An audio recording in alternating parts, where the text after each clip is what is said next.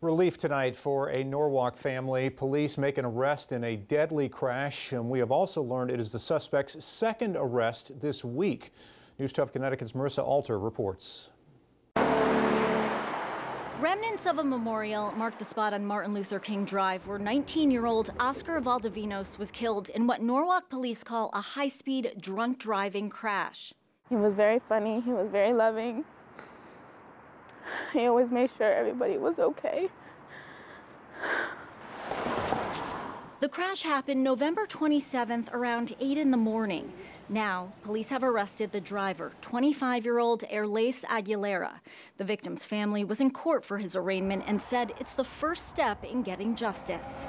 It helps a lot because it's going to give our family closure. Aguilera is charged with manslaughter, assault with a motor vehicle, operating under the influence, and reckless driving. He allegedly had been up all night drinking and smoking pot when he got behind the wheel of his truck with 3 passengers, including Valdivinos, to get food. In court, the prosecutor said Aguilera pushed the gas pedal to the floor and reached speeds over 110 miles per hour. The defendant failed to navigate a turn.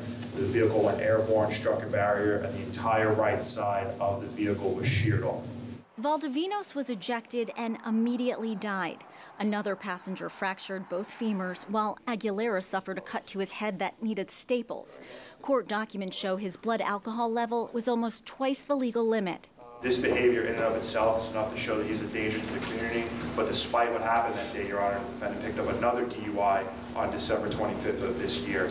Attorney Michael Corsello said that came after Aguilera visited the victim's gravesite on Christmas Day, adding his client has been very much affected by what happened.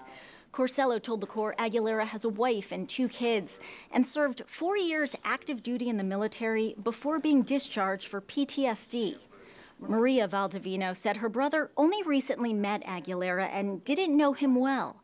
She was appalled to learn of the additional arrest. No remorse whatsoever, and he obviously did not care, and he still drove drunk after everything.